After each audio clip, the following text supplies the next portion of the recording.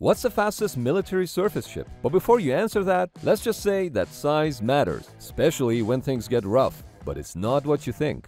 While in calm waters, a small boat or a corvette can travel in excess of 60 knots, in rough sea states, it can only do up to 25 knots. Similarly, the American Freedom-class littoral ship can do up to 47 knots in waves of up to 8 feet tall, but they're too small to handle anything bigger. When the sea is rough, size matters. Bigger is better, and there's nothing bigger than American supercarriers. Due to their size and their powerful nuclear reactors, supercarriers can outrun virtually any military ship in most sea states. The worse the weather, the more advantage they'll have.